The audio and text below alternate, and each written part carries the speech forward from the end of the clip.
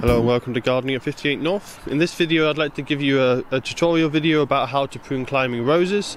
So this here is a climbing rose. It's probably about 5 years old, and climbing roses should be pruned at least once a year, but also regularly deadheaded in the summertime. I'll just come around here so you can see a bit more of the structure of the rose. Now, climbing roses are a lot more vigorous than ordinary roses. They'll grow up to 10 meters or 30 feet for some varieties, but most of them will stay a bit smaller than that. They're very similar to the rambling rose, although the rambling roses, they tend to have flowering in a big flush, kind of June to July time, and then that's them finished flowering for the year. Whereas climbing roses, when they flower, there's not as many flowers on at any one time, but they repeat flower, and so they start flowering in June and they flower right through to the frosts. And it's actually January at the moment, but this one still actually has some flowering. So you can see here, it's been a bit mild and the walls provide some protection. There is actually some old flowers here. So these would have been opened probably back in the December time. Also around here, I believe there's a few. You can see that one there, trying to open up.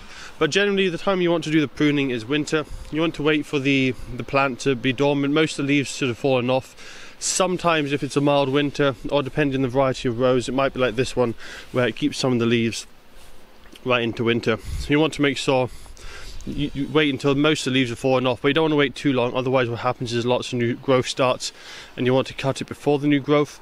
And the reason you want to cut it in winter is because the plant's dormant, but you can also see the structure a lot better because there's no leaves in the way.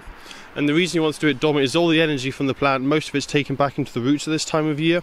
So if you do any pruning, you won't weaken the plant, you'll keep it really strong and vigorous and it'll grow back nicely. So you can see here, it is trying to grow. It's been a very mild winter, so there's a few new growths coming, but it's still got some of the old leaves. So sometimes if you have a warm winter, it can start growing before the leaves fall off, but generally the leaves fall off first. So when it comes to pruning a climbing rose, it's a little bit different to pruning a normal shrub or bush rose. So the difference with the climbing rose is you keep a lot more of the structure, you don't cut it down as hard. And what you're going to is you're going to try and prune it into a shape where there's enough space between the branches, and you want to attach it to any kind of supports or trellising, because climbing roses don't naturally hold on to anything. What they do in the wild is they're scramblers, so they scramble onto other plants and shrubs and trees. You need to provide them with a bit of extra support. So there's a few wires here. The first one's right at the bottom, but there's no branches to tie in. You can see this big branch here that's been tied in the past, and it's got all these side branches coming off it. So what you want to do is try and tie in some new branches. So there's this one here. You want to try and tie this in onto a new horizontal support like that.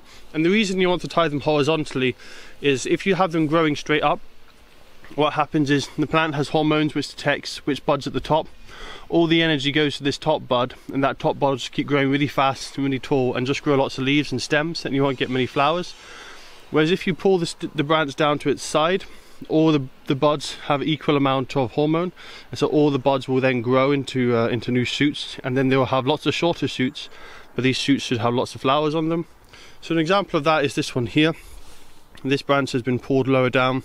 All these side shoots will then come out, and then they've had lots of flowers on them. Most of these ones have been deadheaded throughout the summer, and if you do deadhead them, they'll keep flowering again and again. So for example, this one here, you can see when it was cut off there, deadheaded, and then it's grown again and flowered a second time.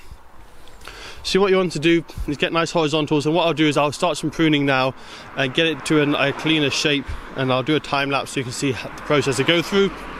What you're looking for when you're doing this is if there's any dead or damaged bits, like this one here, you can see it's been snapped off, just started to die off. You want to cut that back. You don't want any dead or dying, because that's not going to help at all. It's just going to get in the way. Other ones you want to cut off are very small weak shoots. So you see like these here, these are never going to come to anything. They're not, if they're going to grow at all next year, they'll just have leaves, they won't have flowers, they're not strong enough to flower. So you want to cut them right off at the base to discourage them from growing at all. And then working along the main structure of the branches, what you want to do is you get all these side branches that have come off from previous years, and you want to cut them back to about 1 centimetre or 1/3 of an inch from the main trunk, and that will just allow them to regrow and to put on the same amount of growth as they did last year. So you want about just a little bit of stump like that. You can go even closer as well, but about a centimetre or something is good. You want to have at least one bud left on the stem so it can grow out a new branch. So I'm going to go over this and start cutting back. What I'll also look for is any branches that can be tied down. So this one's a good candidate because this one comes off from here and then it comes on quite close to a cable, so I can tie that one in. Other areas like this where it's very congested, you might want to remove branches completely. So for example, this one growing upright, there's not really anywhere to tie it in because everything around, all the other supports are completely tied up with branches. So this doesn't need to be kept, so that will be cut right off at where it comes from the main stem. Also, if you've got any really old weak growth but you've got a nice new shoot coming up from the base that's going to replace it, then it's often good to remove the old shoot, because what happens is each stem will only live a certain amount of years until it gets old, and then it kind of gives up and a new branch will come out from the base to replace it. There's no examples on this rose this year, but some years you get a good example of a fresh new shoot coming up. So all you would do in that instance is, if I take this one for example, imagine this is an old shoot that's quite weak, you would remove this one, and then if there's a new fresh one coming up with had a lot of vigor and energy, we'll just take this one for example, even though this one isn't, you would just take that and tie it into the structure that this old one used to take, and that just renews the plant, and it has a few more years of life. And I'll also do this side here. This is also a bit of a tangle, so there'll be a lot of cutting back to do. There's not as many cables on this side to tie things in. There's a few branches like this one here which could really be tied in. So what I might do is I'll need to get some more cabling at some point. I probably might not be able to fit into this video, but I'll tie this down further. There's a few other ones here. There's not really many cables on this side, so I could do with some new cables, especially up here. You can see there's a nice branch there that could be tied in as a horizontal. So when it comes to tying up the branches, I would always recommend using twine, something that's quite soft and ideally made out of natural fibers. So this one is made out of jute, which is a natural fiber from a plant. The reason for that is it's quite soft, so as the plant grows it shouldn't choke it too much, but also these are biodegradable, whereas plastic can often perish. So these plastic ones here, the sun will perish these and they'll eventually just turn into 1,000 little bits of dust and go into the soil, whereas this will rot down to compost eventually after 2 or 3 years. Also, it's good often to put something like twine on instead of metal or plastic, because it doesn't last as long. And the reason for that is if you forget about it, it's not going to start choking into the stem and cutting the sap supply to the stem. It will just rot off, and then you just have to retie it again. It doesn't mean you have to retie it more regularly, but it means you don't have to worry about it being choked off by anything that's been left for too long. An example of that is, you can see this one here. There's a bit of a gap there where there was a wire choking into it. So that's why you don't want to use metal ideally, or plastic. If you can, go for a natural fibre, and then after 2 or 3 years it will rot off. And by that time you'll probably find that your trunk is quite strong. You've got good strong stems on it, and they might even hold themselves up by that point. And if they don't, then you can put something a bit more sturdy on them, because these ones don't really grow much. So metal support around a thick stem like this isn't such an issue as if you put a metal support around a thin stem like this, because if it grows then it will cut in. Now when you're pruning the rose, you want to make sure that you've got a good pair of secateurs, so that you leave a nice clean cut. What you don't want is cuts that look like this, which are a bit damaged, because that will let infection and disease come in. You want a nice clean cut, just like that, so you don't get any infection. And the other thing of note, to make sure that you're wearing some very thick leather gloves. Some gloves are going to give you protection, because most climbing roses are going to be covered in thorns like this, and these will give you some really nasty cuts. You'll quite easily end up with the thorns stuck in your hand, and you'll have to get tweezers to pull them out. So always make sure you're wearing a good pair of thick gloves if you're working with roses, because it's very easy to get cut and scratched. So I'll set up the tripod now and give you a time lapse of me starting to prune it and tidy it into a nicer shape.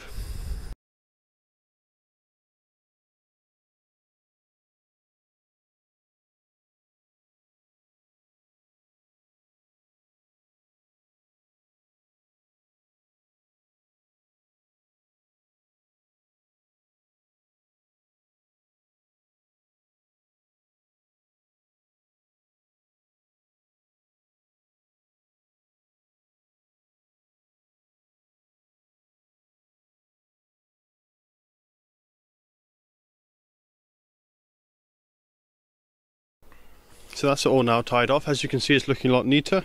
This is roughly the size of the pile that's come off of the rows. You can see now there's a lot more space for the plants, for the branches to grow in the new year. Now there's still a lot of work to be done with this. You can see, for example, there's two here that come up vertical and don't really go horizontal. The plan for these is come spring, once I put on new growth, I can then train the new growth into the side. I'm not sure which one will go where. Probably this one will go towards the left. That one should hopefully fill towards the right. But I'll just have to wait and see when that grows up. Same with this here, I've got two, and two in this area is really too many, so you don't want two coming along the same line. So what I'm going to do is see which one has the most vigorous growth going towards the left, and I'll probably keep that one. Hopefully it will be this one which is further left already. That will keep growing along. This one here can fill up this small space in between the two branches, and this more mature one down the bottom here, although it looks really bare now, that's quite a strong vigorous branch that will put on a lot more growth. And for example, this one that's bent down here, the reason that's been bent down is to try and get a horizontal along this section. So there's a bud just here on the bottom of it that can get trained along the bottom, help to fill some of that level. And part of the reason is this one's quite an old weak stem. This is not looking likely that it's going to put on a lot of growth in next year, so that might die off soon. So if this does die off, this is kind of an insurance one to kind of back it up, that'll be trained in. So that's the kind of thing you want to do. Make sure you've always got a couple of other ones ready to replace ones that are looking a bit weak, just in case. And I'll just take you around the side now so you can see the difference of the pruned and the unpruned. So you can see it's a lot neater now, held back against the wall. There's nothing really coming out of the wall, not getting in the way of the path or anything, whereas you see here, this one has got quite a lot. This one does need quite a lot more work, as I say. It needs new supports being put in. I'll give this a quick tidy up and I'll show you an after photo, and I'll try and get the supports in, possibly not in this video, maybe in a later video. And then finally, I'll leave you with some photos, and if I've got some video footage of when I pruned this about 2 or 3 years ago. I did give this a good prune then and tie it in, but the problem was my sound on my microphone wasn't working, so I couldn't use the video footage. But I can at least show you some of the clips without the sound, and so you can see how much it's grown since then and how pruning it in tight and neat can really help with the flowering. And I think I also have some photos of this in midsummer, so you can see what it looks like with some full bloom.